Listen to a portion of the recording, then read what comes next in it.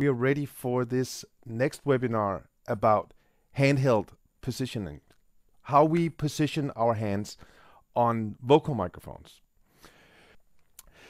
Basically, the microphone is in a sound field every time we pick it up. Unless it's in the lab, there will be some reflections. Reflections from the music stand, reflections first of all from your hand, from your face, but also from the surroundings. If you are, let's say you are a piano player, you have the music stand right in front of you, you have the piano right in front of you, and that will reflect the sound of your voice as well. It will also reflect the sound of the instruments and everything else on the stage. So the sound into the microphone will be a sum of all these different angles. Sound from all angles are coloring the sound of the output of the microphone. So what we did in the lab, we had 3 different subjects holding the microphones in 5 different positions. And one test recording or one reference recording was made without holding the microphone.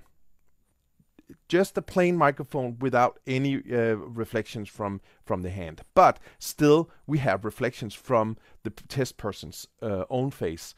But that is the same on all of the recordings. So the only thing that changes from recording to recording is the hand position. These different hand positions, 5 different hand positions, or 5 different recordings, 4 different hand positions, done with left hand and with right hand 3 times. So we get an average of the different positions from 6 different recordings. The average you see in the straight line, the solid line from this position.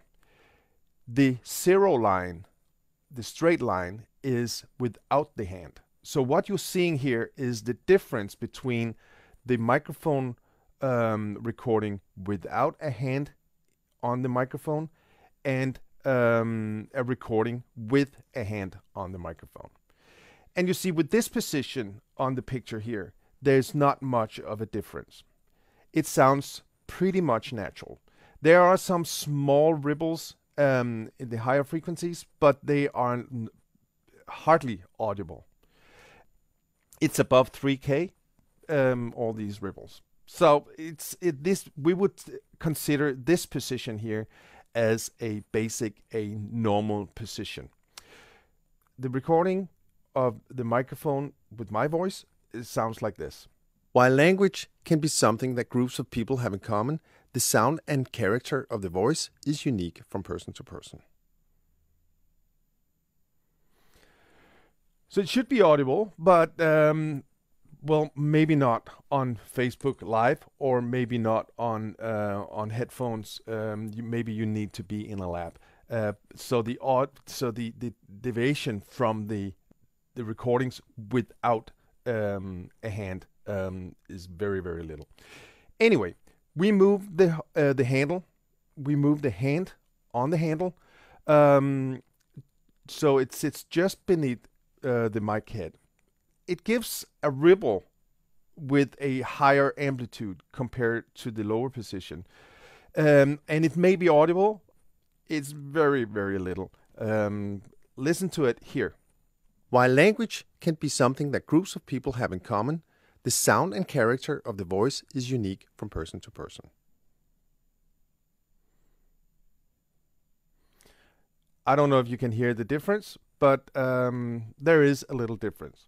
Now it starts to take place, the differences. When we start cupping the microphone, we get some resonances around the capsule.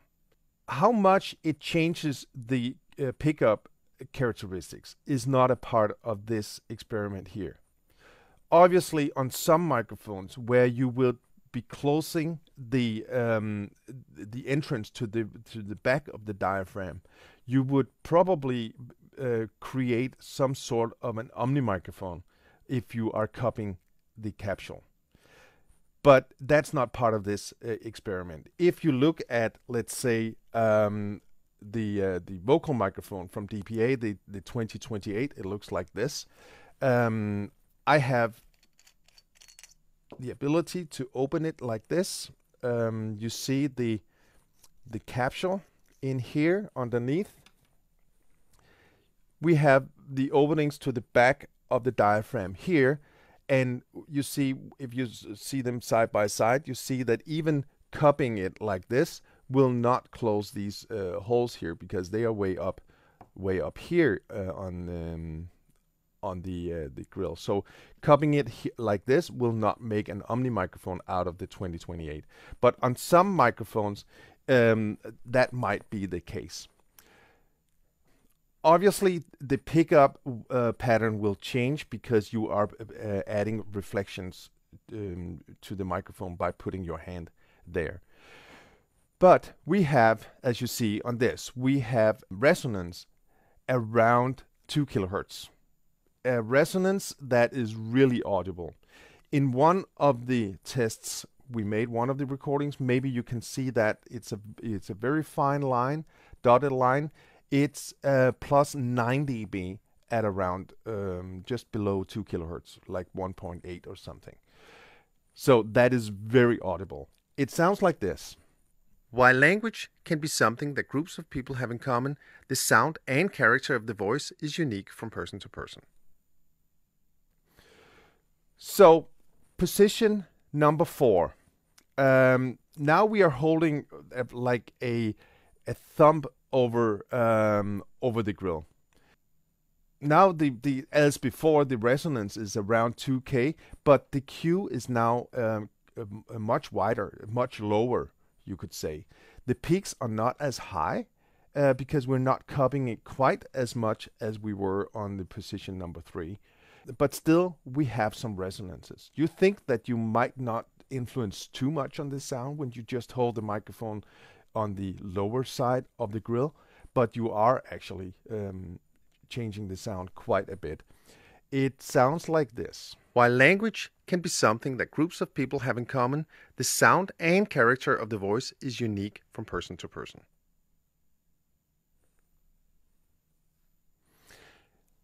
And now for position number 5. We are making a cavity around the microphone, and I will just assemble my own microphone here again. I have the microphone here, and we are making like a small space in here. We are making a cavity in here. I'm closing almost completely around the microphone and creating this resonance. I can even tell you like this. It should sound really like very, very different from the uninfluenced position, which is way down on the handle. Little more like this, little more like this, but doing like this, that changes the sound dramatically. Back to the headset. Thank you very much.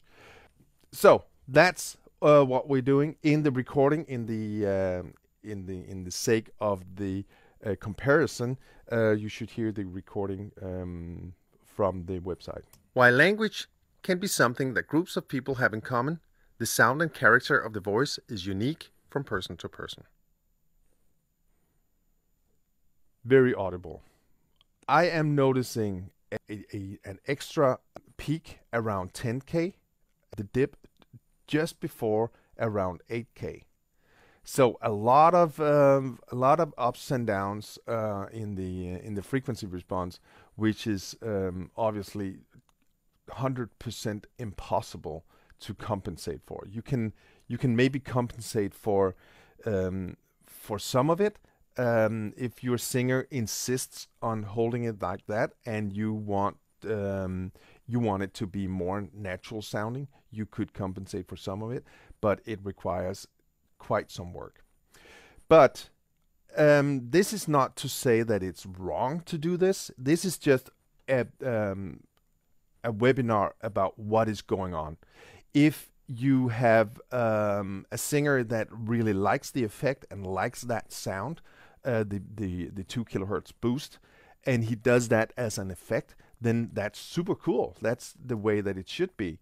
It's just nice for all of us to know exactly what are we working with, what is going on in real life when they are doing that, and what should we, where should we attack the EQ if it starts to create feedback? Where would the problem most likely be?